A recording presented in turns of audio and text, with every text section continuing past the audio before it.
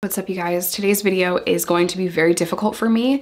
If you have been following me on social media, you know that my friend Michael Schimmelhorn, who was 31 years old, was killed at the Department of Corrections yesterday at a Washington facility in New York State. He was on parole out of Otsego County, and man, so many people failed in this situation, and I'm gonna break everything down for you guys. Before we get into it, I just want to let everyone know, this is irrelevant, but these videos that you're about to see from me are filmed out of order. The next video that I have coming out for you is why I left YouTube in the first place. It's a very different video than the video that you're seeing today. And then there's some cooking videos and some more lighthearted videos. They were filmed a couple of weeks ago. So I just want to tell you guys that. So if it looks like I'm happy and smiling on YouTube, please know that that's not in real time, and I am very distraught and devastated and upset, and I'm going through a lot because I am in mourning because my friend is gone. So I just wanted to share that, and I want you guys to understand that these videos are not filmed in order at all. I'm filming this Thursday, I'm putting it up on Friday. I'm trying to get this video out as fast as I can, so all the other content that I have is just put to the back burner because this is more important. To everyone that shared my TikTok video yesterday or the day before of Mikey's death, thank you. Thank you all for messaging me and sending me your condolences. Thank you for donating to the GoFundMe for his funeral expenses, and I will leave that in the description box and the comment section as well. Thank you just for your kind words and for sharing his story and getting his story out. It's so important that the prison and the people that murdered him are held responsible, and we're gonna get into all of that today. Prison reform is so important because people are dying, and when it's your own friend, it's even harder. This is not the first friend of mine that I've had hurt in prison, but this is the first friend of mine that's been murdered in prison. My ex has been beaten by COs in New York State prison many times over. My friend Matt Grannon was used as a battering ram, and they broke his neck, and they left him in a cell, and he's in pain for the rest of his life because of it. And I filmed a video with him, and I'll link that down below too if you want to check that out after this. The New York Department of Corrections just continues to get away with this, and it's so hard. It's so hard because you're just helpless and there's nothing you can do by yourself. But as a community, as a whole, we can get this story out there, and we can change how they treat inmates in New York State and hopefully around the world. That is always my goal, to help change things in prisons, because these are people's lives.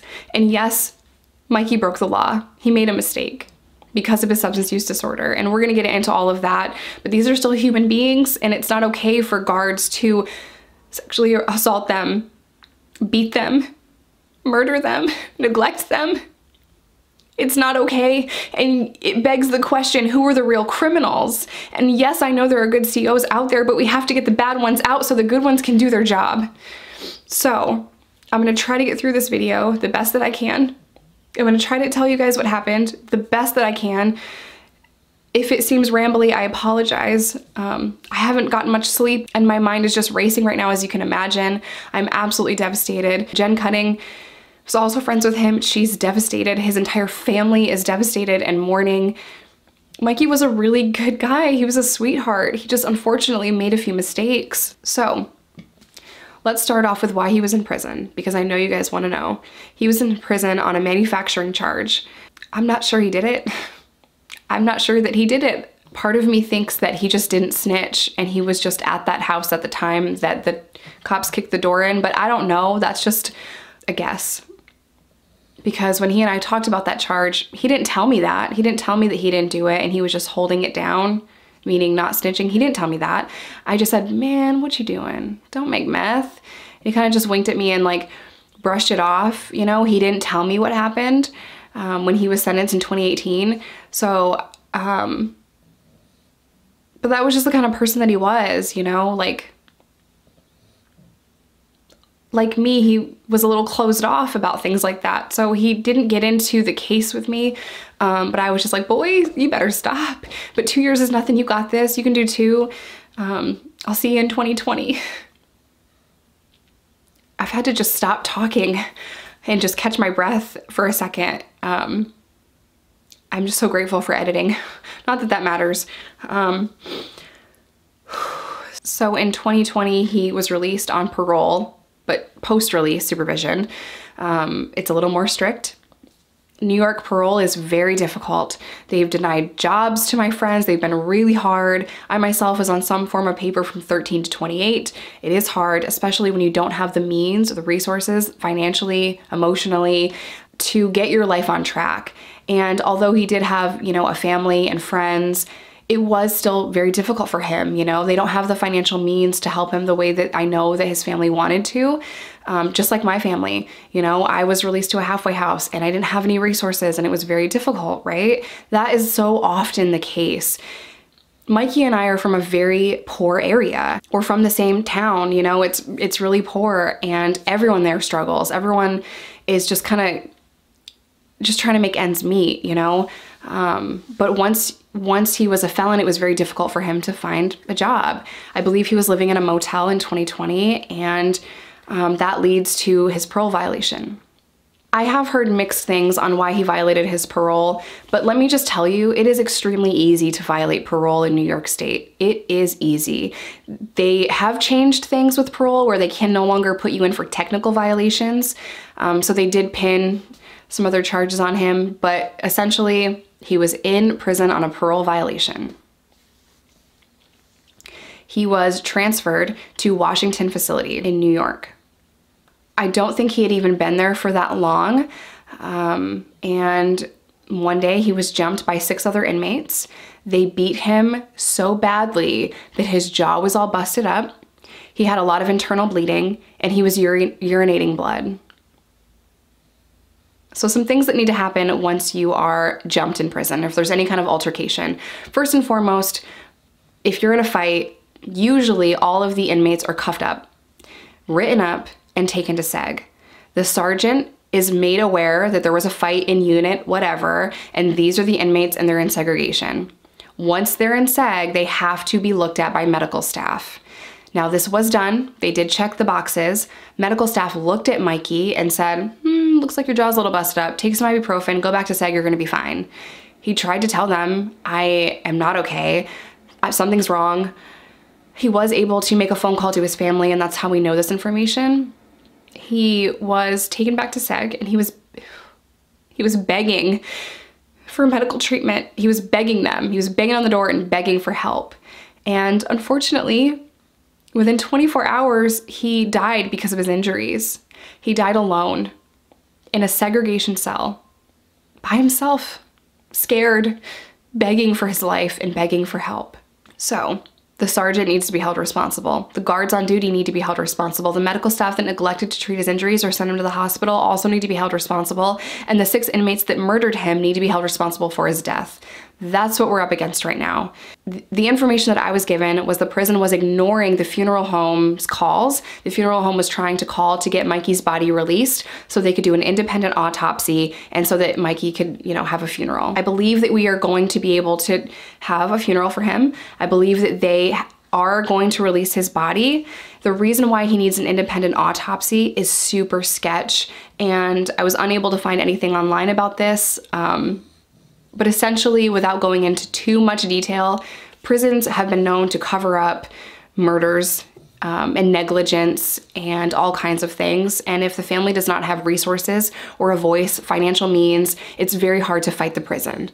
So what we need now is a lawyer to take on the lawsuit pro bono. It's negligent homicide. The prison failed to treat him for his injuries and he died because of that. They also failed to keep him safe. You know, those 6 inmates that were beating him to death, they failed to help him. If you were hearing a dog in the background, I have a new puppy and there's gonna be a puppy vlog. I told you all of these videos are just filmed so far out of order. Back to Mikey. So we need a lawsuit.